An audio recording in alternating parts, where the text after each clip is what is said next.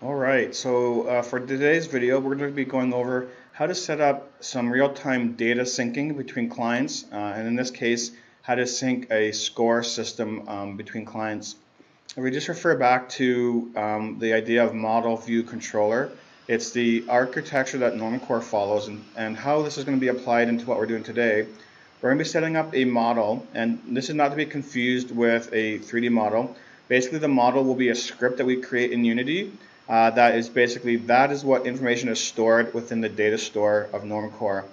The view that we'll be creating will be, it's already created in our game, but it's going to be the UI element, the text element, or in this case, like the game object. So that's what is viewed by the clients. And then we'll be creating a controller, which is another script, which basically tracks the changes that are made. And then, as you can see from this diagram, updates both the model in the data store and updates the visual representation in the game object, in this case, the UI element. We're going to go ahead and jump into Unity here. And we're going to create a new script, and I'm going to put it inside my scripts folder.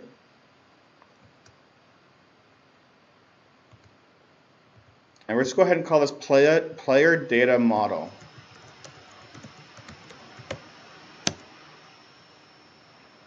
Let's go inside and edit that script.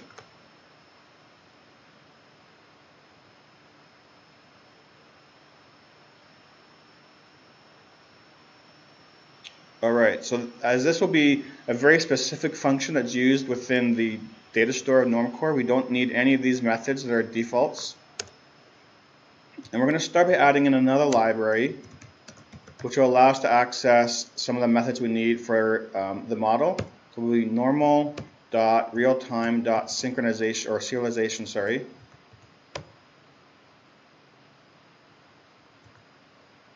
And just above this class here, we're going to add in a definer, which will define this as the real-time model.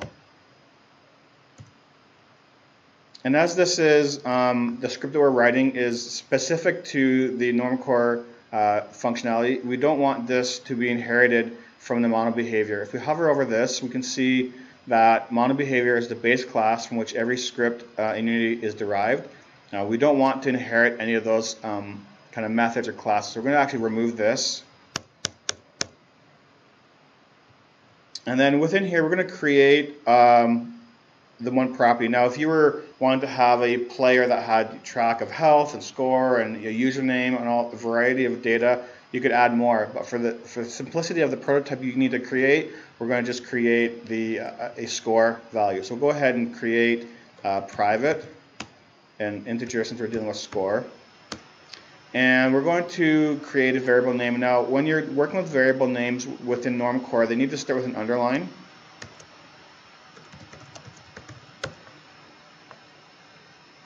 So not quite there. We need to actually define that this variable that we've created is part of the Normcore system. So we're going to add another definer above like we did with the real-time model. This time we're going to go, real-time property. And this is we're going to put a bracket here because there's a couple of parameters that we're going to be passing through to this.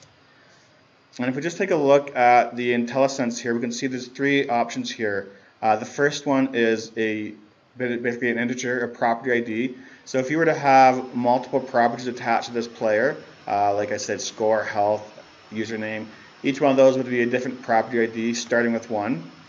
Then the next is a Boolean. It's either reliable or not reliable. So if we just take a quick look at the Normcore documentation, there's a bit of a description as to what's happening here with reliable or unreliable. So a reliable real-time property basically is something that you would set to be reliable if it changes a lot, meaning like a color or you're moving like you can see in these examples.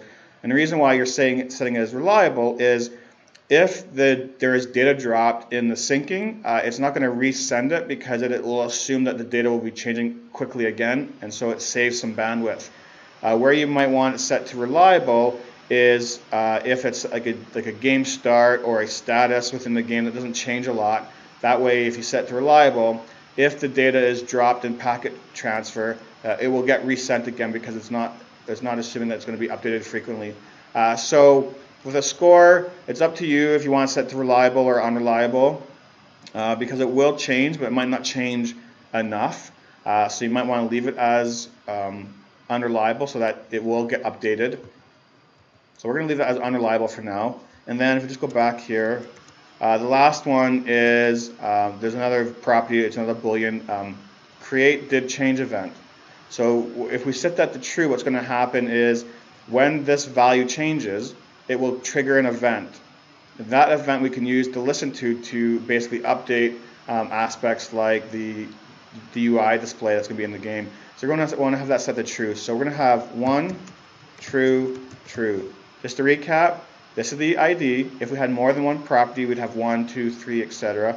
This value of true is basically saying that it's going to be using the reliable, so that it will. So let me just double check here.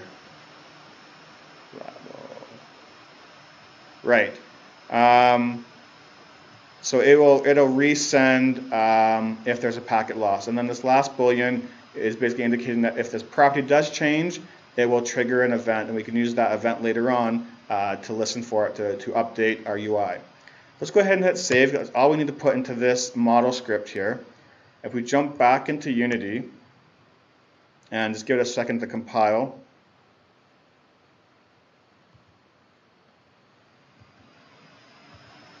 We can see here with the script selected, there's this compile model script or button and this clear auto-generated model. So if we go ahead and click compile model and we jump back into Visual Studio, it's going to prompt us to say there's been some changes. If we hit yes, we can see all the auto-generated code that was created by Normcore. Now, if you went ahead and created this model with one parameter, in this case score, but later on you're like, oh, I need to add health, what you can do is rather than going and adding this in manually health, because you can see there's a lot of places where the parameter is being referenced, rather than doing that, what we'll do is go back into Unity, clear the auto-generated model. We can see it's updated. It's wiped all that out, gone back to what we had from before. We can then add in a new property if we want to add in health or username, hit save, and then go back and compile the model, and it will create the new code that references the additional parameter that you added or the additional property.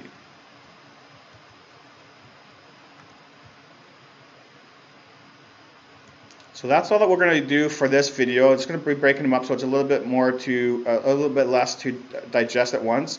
Our next video, we'll take a look at creating the real-time real-time component, which is the listener or the action item for updating the score, and then we'll move on past that. So the next video, we'll take a look at the real-time component piece.